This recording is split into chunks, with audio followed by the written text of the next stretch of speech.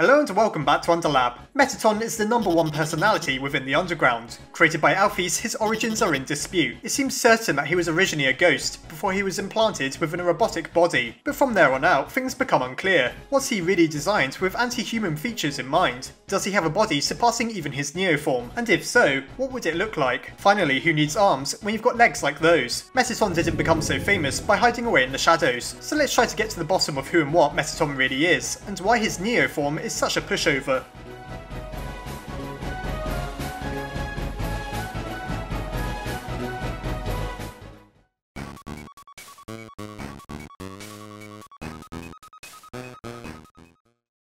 Mettaton is praised as Alphys' creation, but how much did she really create? Mettaton isn't an artificial intelligence as we're led to believe. He's in fact the cousin of Napsterblook, a ghost who lives within Waterfall. Like the Mad Dummy, these ghosts are capable of possessing inanimate objects. All Alphys had to do was to make a body with moving joints for Mettaton to take control of. However, he wasn't content with just that. He wanted a photogenic body as he aspired to become a star to everyone on the planet. This surely resulted in the creation of his EX form, a flamboyant metallic body seemingly fashioned after the appearance of a human adult. The only thing that doesn't fit into all of this is his Neo form. Neo means new, implying that the Neo body is Alphys' most recent improvement to the robot. This doesn't seem to add up though, as Mettaton tells us on the genocide path that the Neo form exists due to him originally being built for the purpose of human eradication. Meanwhile, on any other route, we face his EX form, and he tells us that it's the debut of his new body. Something just isn't adding up here. His Neo form seems to be perfectly photogenic already, and so are we really to believe that this was the first body that Alphys created for him? Why did he want a different body for the sake of performance? It gets even more confusing when we factor in Mettaton's multiple diaries to the equation. His last diary entry explains that Alphys has devised a body for him beyond his wildest dreams, which is surely referring to either his EX or Neo form. This was before he was even a robot, and it seems to make the most sense if it was his Neo body, as we've been told this was made first, and it's easy to understand why Mettaton would praise Alphys' creation so much considering its appearance. All of this leads us to question why his other two forms were created, namely his standard form and his EX form. Then we have other curious details to consider. Mettaton's Neo form has insanely high attack but very low defense, implying it's almost like some sort of unfinished prototype.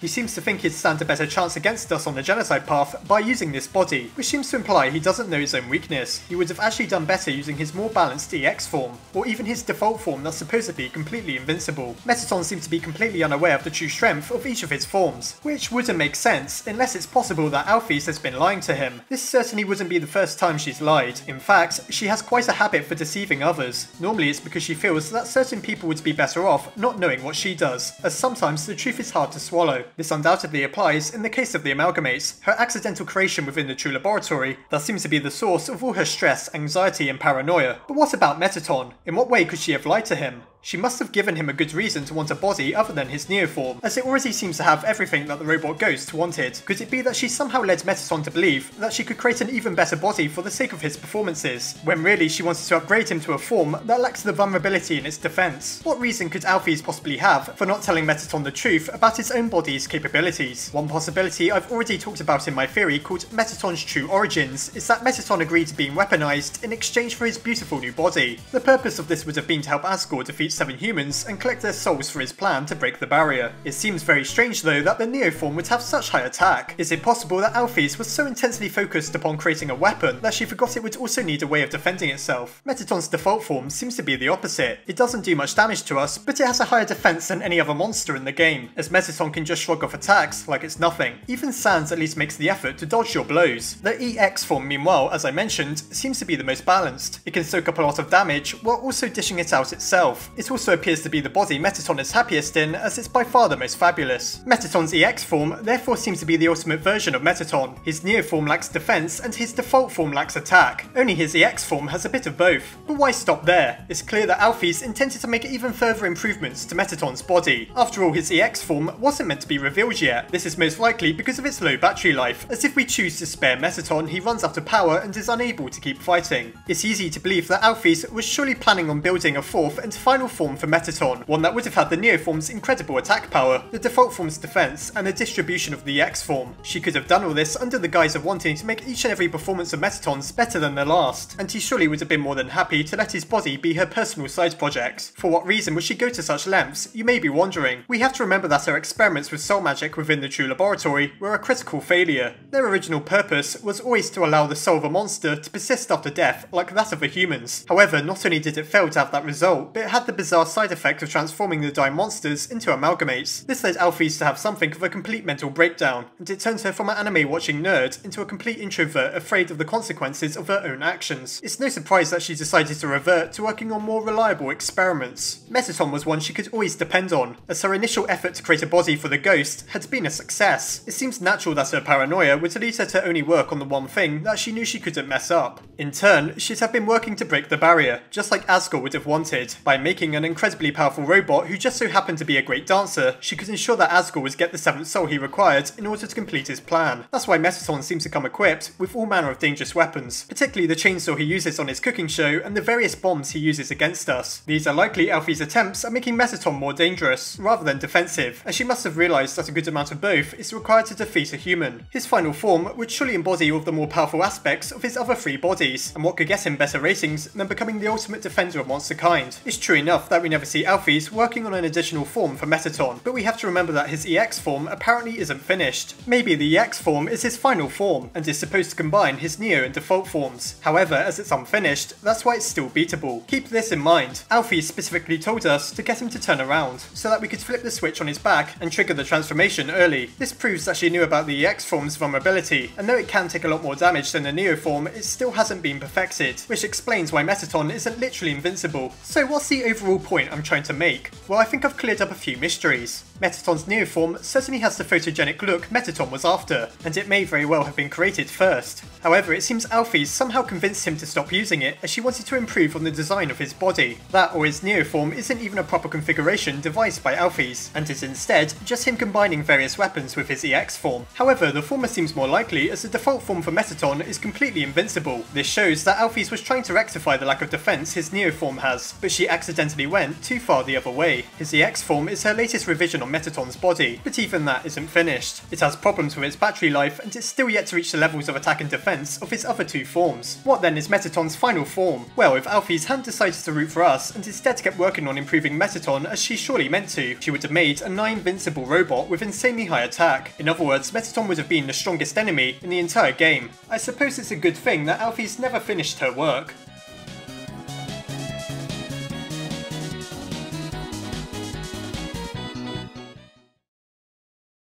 What a fabulous episode! Mettaton is a peculiar character within Undertale as he bridges the gap between human and monster. Really, he's a monster who just wants to be a star, specifically a star who impresses humans. That's surely why he requested that Alphys makes him a body that resembles a human's. What do you think? Do you agree that Alphys likely had further improvements in mind for Mettaton? As always, I hope you enjoyed the video. Try not to get kicked off the dance stage, and I'll see you next time.